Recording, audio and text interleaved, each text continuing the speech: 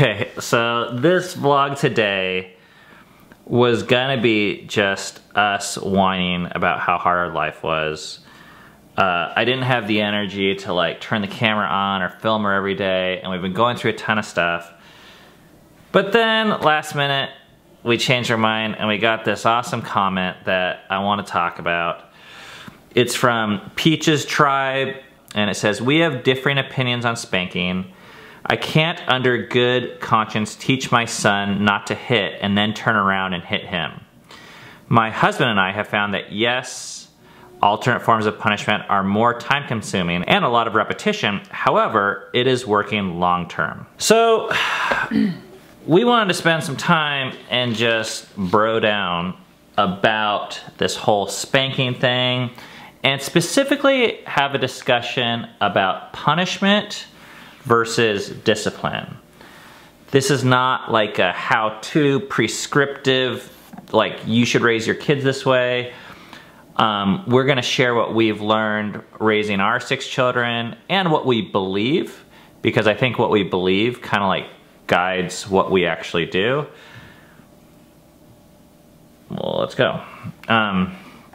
Okay, first off, we don't believe in punishment at all. I can't think of an example where I actually think of punishment. So just to clarify, this is like the definition of punishment. It's like, okay, you did this. Now, because you did that, you deserve this. It's like justice oriented. So if you think of like a courthouse, you know, if you rape someone, you should be spending like 10 years in prison or something like that. And we don't believe in that? Or what are you saying? What do we don't believe in? I don't think we do that with kids. Oh, yeah. I'm fine with the courthouse. I know, but dishing out punishment. Because you just said we don't believe in punishment. Punishment is fine for certain circumstances. I think on a societal level, maybe a justice courthouse level, I'm all for it. Yeah. With our children, there's 2 things I think that keep us from punishing. One is believing that we don't have to. As people that believe in God and Jesus, we believe that Jesus paid the price for us and our kids so that we don't have to get punishment anymore, which is a pretty crazy deal, but that's just what we believe. So we're actually trying to teach that to our children. The second thing is, I don't really think punishment makes the best training tool. I don't think it teaches. So another way to look at it is punishment is usually backward facing. It's like, you did this in the past, therefore you need to get this now. And I think discipline, or another phrase for discipline is actually training. It might be training that involves pain, but the point of it is training is 100% future training. Now you might use information that you get from the past, but it is actually all about the future and what your goals are for the future. And specifically with disciplining your children, it's about what your goals are with your children about the future, who you want them to become, what you want them to avoid, what you want them to do or not do, and how you think as parents we can train them to get that. I guess like probably the biggest belief that we have in all of our life that impacts so much of what we do is that pain is actually the best teacher. And I believe this on like so many levels. Not just physical pain. Like I think emotional pain can teach you too. Just, yeah, pain, period. Yeah. You know, it's when I broke up with my first girlfriend that I realized, oh, I don't want to like destroy relationships. It was the pain afterwards that taught me that. Or if you make a series of bad decisions over the course of years and you have to live with the consequence of your choice, a lot of times it's that thing that teaches us, where like just the words on paper or reading a book wouldn't teach us. But also like, even on like a, I don't know if it's microbial level or biological level, like the pain that we subject our bodies to actually teaches and trains our body, so to speak. So for example, when you lift weights, you're tearing muscle fibers, And those muscle fibers, like it hurts, it's like physically actually hurting them, but it rebuilds them stronger than ever, and that's why your muscles grow. That's actually a really cool analogy. Thanks. I mean, like, as far as you could take that and say that's what pain has the potential to do for us. Like, it can make us stronger or more whole or healthier. Yeah. Interesting. And there's all sorts of other examples we could use about like pain and like the regular life of like being an indicator that something's wrong on a deeper level. And there's a book that was really influential to me as a teenager. It's called The Gift of Pain. The title kind of like just gives the whole thing away, but it's a doctor talking about like from a spiritual and biological level, like why this thing is so important and why we shouldn't avoid it. In fact, one of the big reasons why addicts get into so much trouble, and I've experienced this, is because a lot of why you turn to your addiction, whether it's TV or food or porn or alcohol, is because you're actually trying to avoid pain. And when you avoid pain, you avoid growth. So the problem isn't so much always the TV or the alcohol or the porn, as much as it is when you spend 30 years avoiding growth. A lot of times addiction specialists will say you stop maturing at the time that you start using.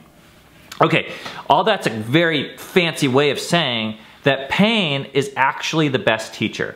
Now, as parents, we have this very challenging and I think fun opportunity to ask this question: how do we best train our children at different ages?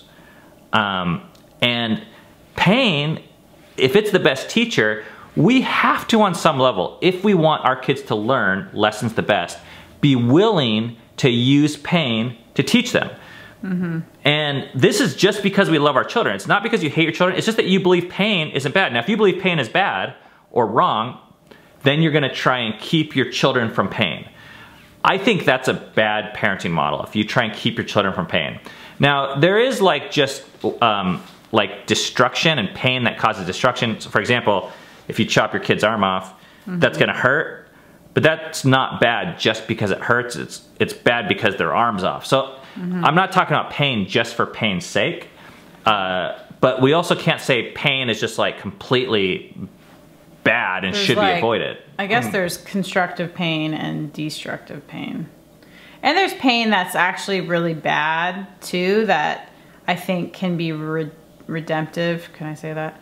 It can be restoring to you. Like, even if you had a horrible childhood and it makes you like want to get therapy, and the therapy like helps you become like a more whole person. I don't know. There's things that can redeem, I think, even like some really like crappy situations. Well, pain is like, I think of it as like it's a dashboard. That when you look at it, it tells you how fast you're going. Mm-hmm. So it's important, but not to like kill the messenger. So if you're experiencing a lot of pain, mm-hmm. You can take opiates and just numb yourself and you're not feeling the pain, but the destructive things are still happening in your life, and you don't want to cover up your dashboard. So in that way, I think pain is always good, but what it's revealing, okay, that's like philosophical. But so when you believe that pain is good, there's all sorts of different ways you can use this to train your children. I'm going to use like the most basic one that we use a lot with our 1-year-old, which is we're trying to teach him about off-limits areas.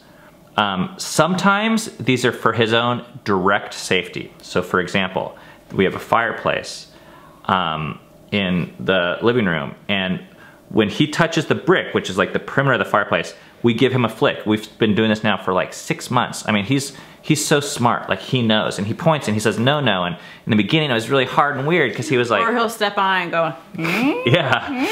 But what we're trying to say is, hey, like this fireplace is gonna hurt you like way more, and like we just don't want you to touch it. We don't want to think about it. We don't want to mess about it. We could put a fence around it, but in a way, that's actually a shortcut from being able to teach our son this lesson, that he has the mental faculties to understand, like he gets it. So there's like the direct, like, it's nice to know he's not gonna touch the fireplace. But also there's like other ways where we're just teaching him to respect and obey our voices. Because we're gonna be in scenarios where it's not always the fireplace. Maybe it's a road, or maybe it's an electrical outlet, or maybe it's a dog, or, you know, who knows. Or the Appalachian Trail.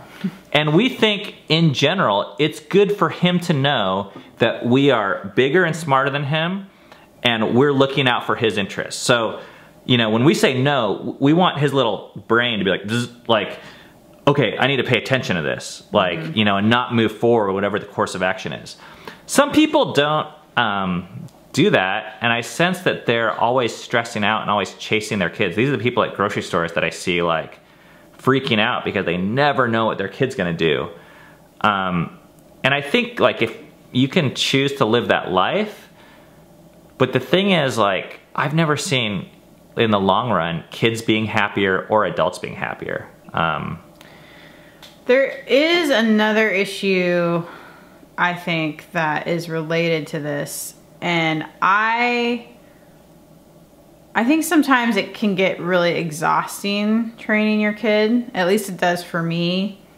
So a lot of times I want those shortcuts. Like, I want to pick him up in the middle of Costco and put him in the basket because I don't want to deal with constantly telling him no or needing to discipline him. I don't know, like, I mean, that's like a reality, but I want to say, like, that's what I'm choosing. Like, I'm exhausted and I just don't want to be on training mode right now. And I think, I don't know, like, you have a lot more energy for that training than I do. And I actually really respect that. And I think I can work on having more energy for that, but I think maybe I won't ever have as much energy. Well, I think I'm like so long-term minded naturally that I get a lot of energy. Because it's like you can always see. Yeah, I'm looking like 15 years down the line. Which I'm not. So I'm like, okay, he's crying right now, but that doesn't really faze me. Yeah. What really hurts me is when I feel like we're like, you know, not teaching him something that's gonna benefit him in 15 years. Right. So maybe there's, in a parenting team, there's like one of you that is more the Ben and one of you that's more the Cammy. Well, I think I can ask Ben, and I have asked him for help in this area. And I think that's really important. And I would, if you're both kind of short-sighted, then maybe you're a little screwed, but I'm sure you'll figure stuff out. You have to like come up with a plan together. Yeah, I'm sure you'll figure stuff out. Like, it's not gonna look just like our thing. But I think that is a cool thing, that you're probably different from your spouse in some ways, and you can ask for help. You know, sometimes I'm just like exhausted and I'm like, Ben, can you deal with him? Well, yeah, training is just like a full-time 24-hour job. Yeah. And I think we have to be honest about our limitations. Right. But we also have to be, it's good to step back and at least agree with what the goal is. Yep. And what tools we have at our disposal when we have the fortitude to at least use them. Right. So there's like the simple like flick or spanking pain that we're using with our 1-year-old right now. And personally, I like to get out of that phase as soon as possible, just because I think that lesson is so simple. It's like so cause and effect. So for us, we don't do that a ton past the age of 3 or 4. I guess it depends on the child. It's less and less. Whenever you think that there's better ways to teach, that's the question though. But it's not about what we're comfortable with. It's about what is the most loving and most long-term thing that's going to teach this child the best direction to go. That's what we're asking, and we're willing to do whatever that takes. But there's other forms of, like, it's still pain, like, by the way. It might not look like, you know, spanking, which is kind of caveman, but when, you know, our 16-year-old, you know, is on her iPod at dinner and she's not supposed to, when we take the iPod away for a week or a day, that's pain. Like, that's a loss. It's like, you know, you might as well, as far as she's concerned, she'd probably rather get spanked, but, you know, we take the iPod away and it causes her emotional distress. That's why we do it. But it's, once again, it's not because you did this and you deserve this. We're asking this question, man, how can we, if you're not gonna listen to our words, then we're gonna have to crank up the pain-o-meter here. Because words don't really hurt. And like I said, this is not about 16-year-olds or children. This is about adults. This is the way the universe is designed.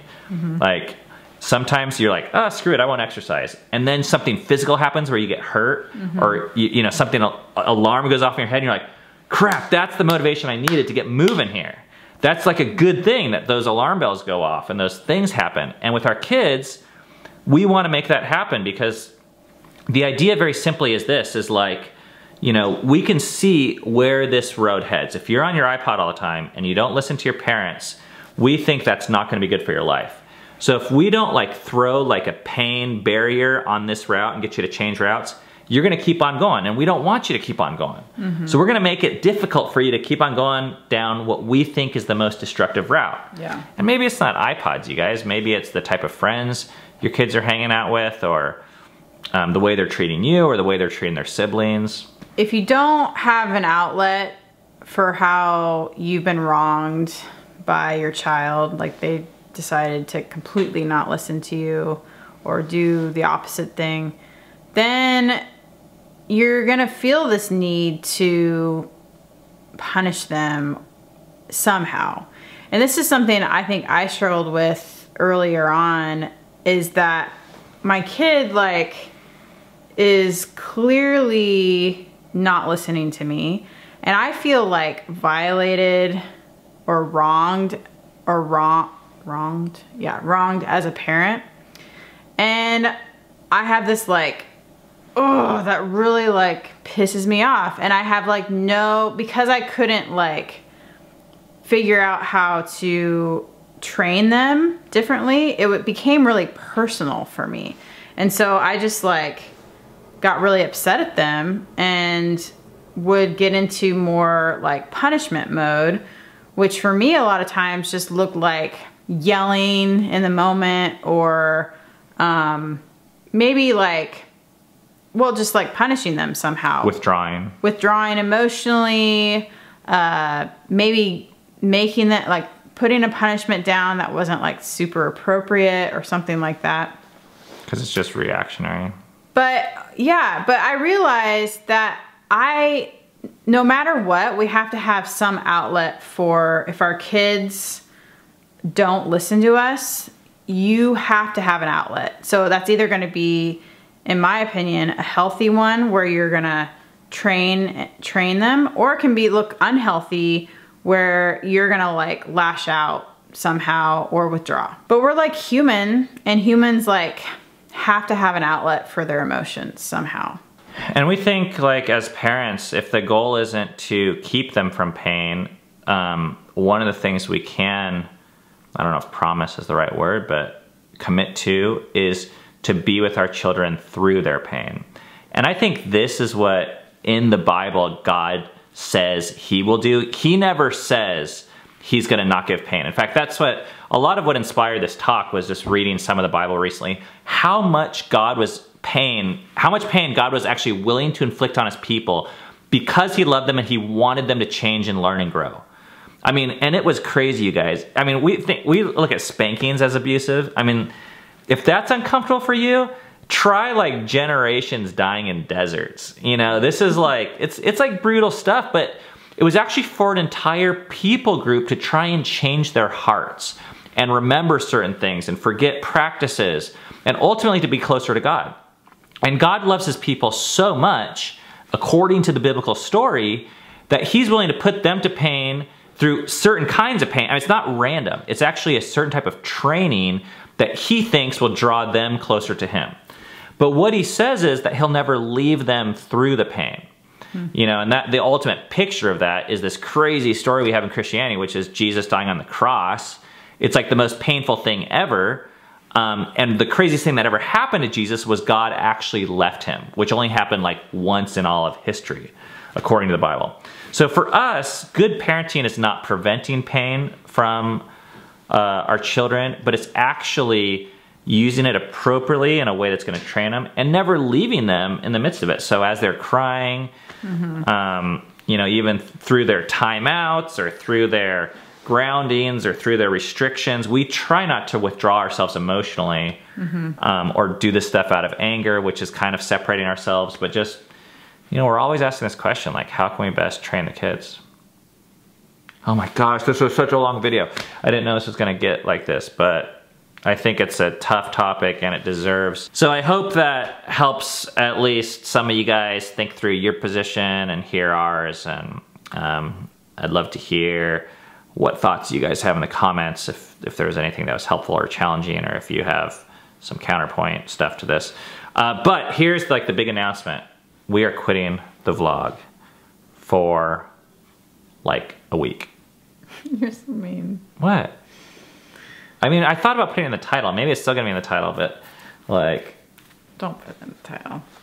Well, otherwise then people aren't gonna know and they're not gonna be like interested in the thing. Anyways. You know what, that's true. Okay, Seven and I leave tomorrow at 4 a.m. to go to Seattle for his 13th birthday trip. I let him choose anywhere in the world that he wanted to go. And we're gonna go skiing. And I thought about filming it a lot. And then I was like, you know what? I can't do it. It's not worth it. It takes up too much time. We don't even know where we're staying tomorrow night, so it'll be exciting.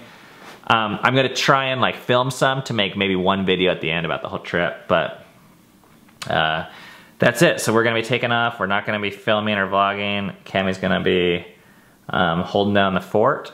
And Yep. the next time we'll see you guys, we'll be back. So. Peace out. I was gonna be like, so we'll miss you guys, but actually, like, You're gonna miss us.